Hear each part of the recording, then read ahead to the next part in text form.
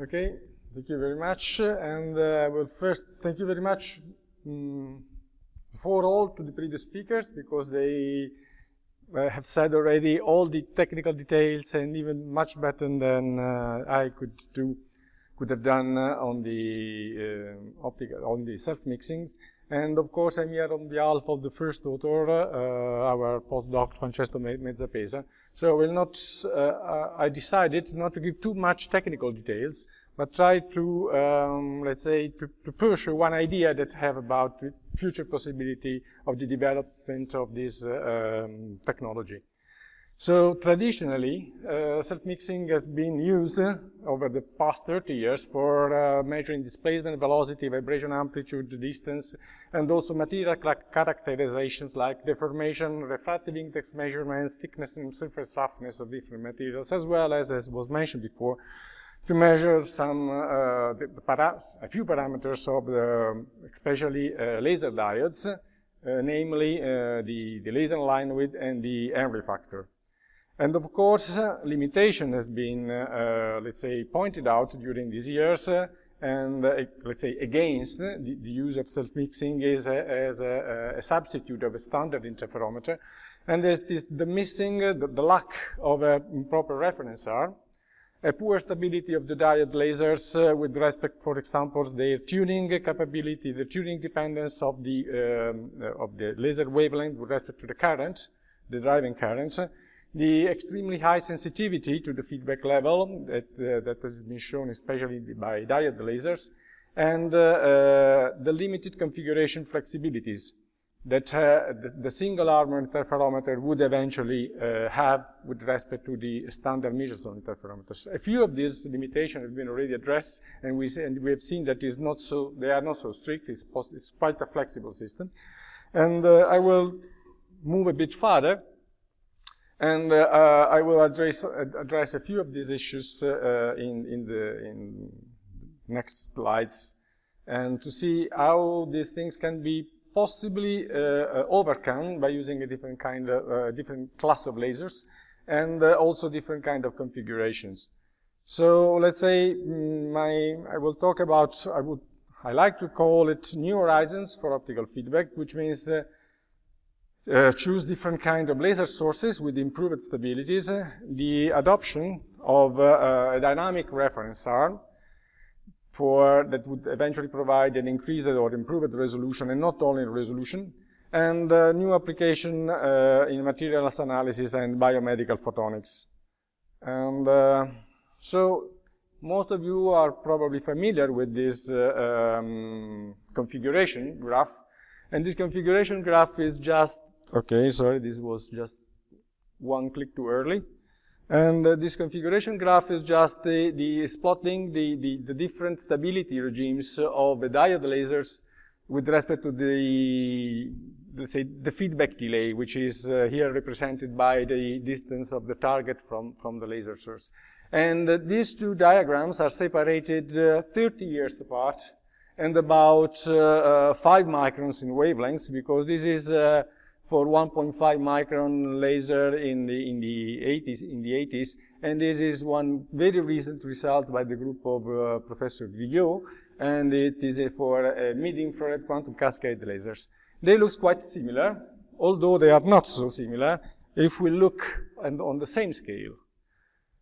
If we look on the same scale, we see that this kind of regimes actually occur at a much higher feedback level than with diode lasers. So quantum cascade lasers are, let's say, intrinsically more stable than diode lasers. And the reason for this is really twofold.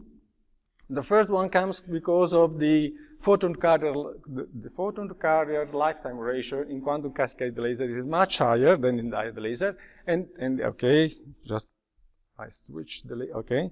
And this will gives us about 1 order of magnitude improvement in the stability of the laser.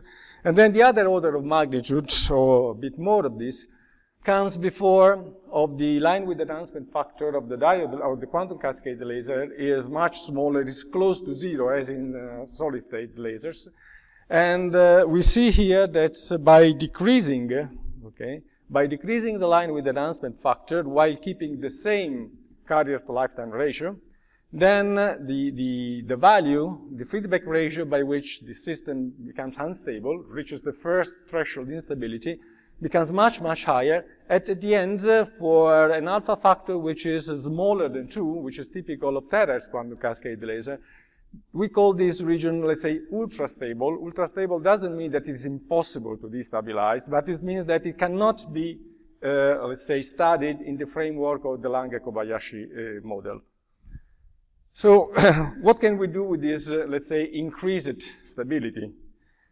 One thing is that, of course, we have much more flexibility in using the feedbacks. It's not that we are limited to some particular value. We have to take care that this value is always in the same range. So let's say that one first thing, just to use 2 different feedbacks, and I will show you later how it can be done. And so we here have the possibility of using 2 different feedback ratios and also 2 different time delays. The time delays can be, let's say, implemented either by putting the 2 targets at different distance or by moving them at different velocity. It doesn't really make a huge difference. So, of course, when the feedback rate is relatively low, we are in a linear regime, and which means that in the Fourier spectrum, we observe the 2 independent, these are 2 targets that are moving at different speeds, and we see the features in the Doppler frequency shift that are related to the 2 individual speeds.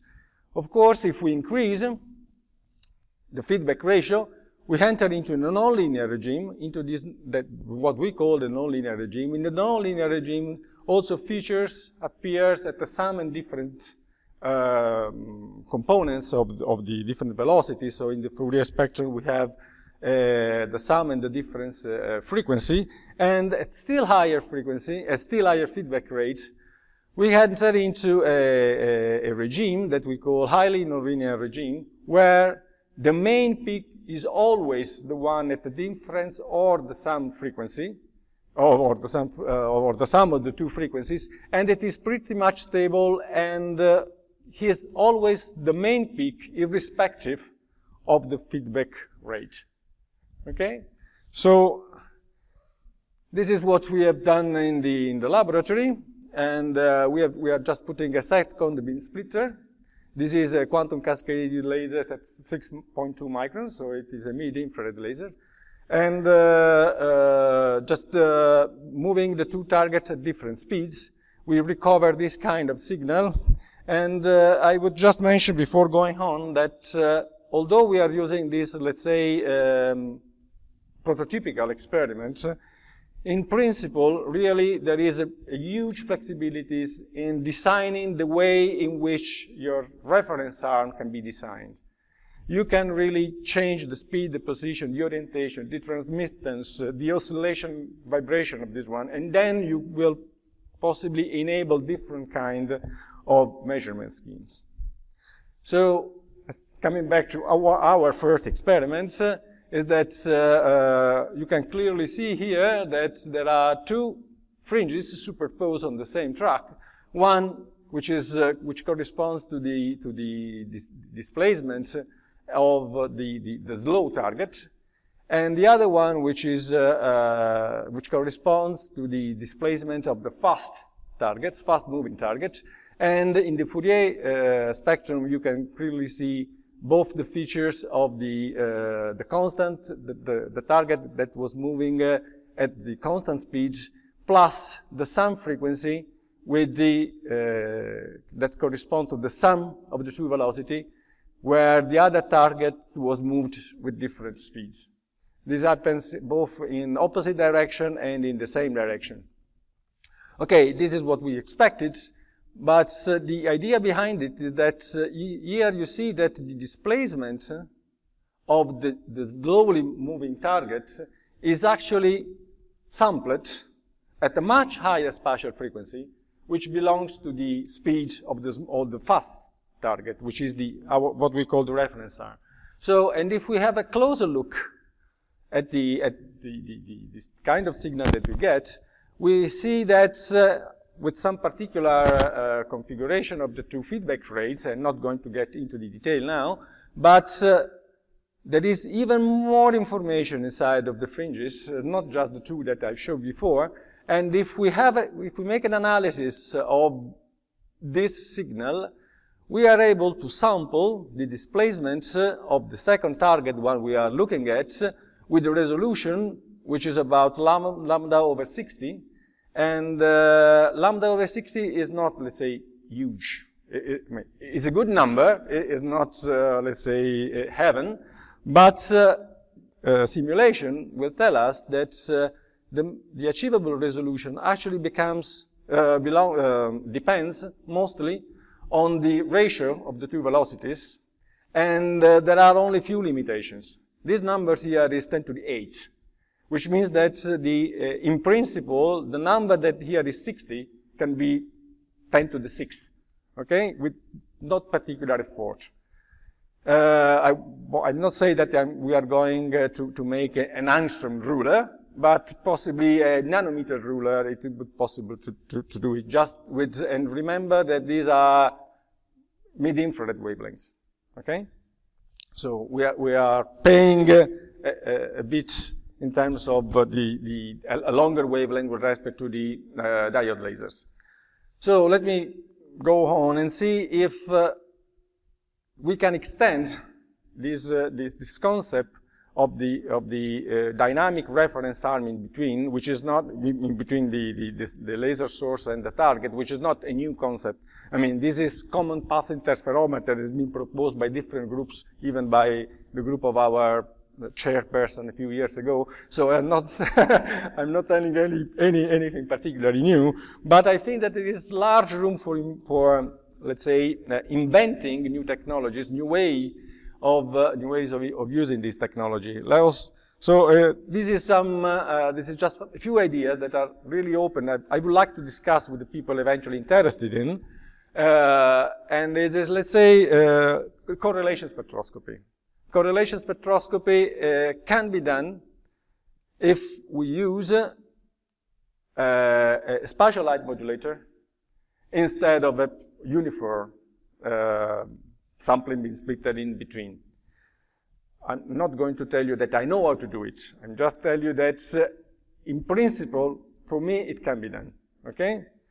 And optical coherent tomography. We have already seen one confocal implementation of this technology in the first talk. So, and if we just use in the standard, the traditional optimal OCT configuration in the time domain. So if we use a longitudinally moving mirror put just halfway in between the laser source and the sample we are going to measure the different thicknesses, then we will get a double refraction from this one. We will have an enhancement of the signal any time that a double path reflection from this target will equal the one reflection from any of the surfaces in the sample. And I would like also to suggest more things. And one is the photoacoustic tomography, which in principle is not too far from this synthetic aperture radar that was shown on the previous slide, on the previous talk, on the first talk. And if we have an absorbed parcel light that will create, let's say, a pressure wave or a thermal wave, then it would be possible to use with pretty much the same principle, using a swinging target to get information about the different K vectors that are reflected, or in this case, scattered by the sample at different angles. And one more, mid-infrared optical staining. Now there are commercially available from the daylight solution, for example, broadly tunable mid-infrared quantum cascade sources. And if we use an electrically tunable filter in between, we could select which kind of the wavelength is going to be reflected back into the laser. And so we have, let's say, in reflectance mode, okay, in closing, fine. And so there are a few more things that I would like to discuss, but the end, the dream of this challenge would be just to have a different kind of modules based on the optical feedback interferometer that can be eventually fiber coupled to a switch with a different dynamic reference arms. And they are, eventually we can also put in series a scanner, like the one shown on the first talk, and to actually measure something then in for biological applications would be an in vivo investigation. So I will skip the conclusions, and I apologize to the digression from the subject matter of this topic. So if there was someone that was get into this room just to know about the different velocities, it is being probably shocked. And thank you very much for your attention.